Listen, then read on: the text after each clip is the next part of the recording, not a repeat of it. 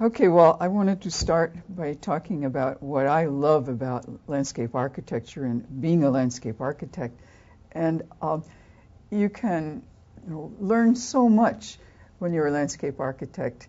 There's a diversity of foci and opportunities for artistic expression in 3 dimensions, possibilities for contributions of social, historic, and cultural importance.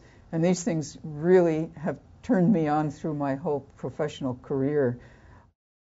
You have an involvement in identifying and solving real problems with the community, enhancing outdoor environmental quality, and meeting and interacting with the wonderful people who are involved and supportive of landscape projects. Regarding my background, which is, of course, the basis of what we all become, my own work has been said to possess simplicity, elegance, quiet surprises, and clarity.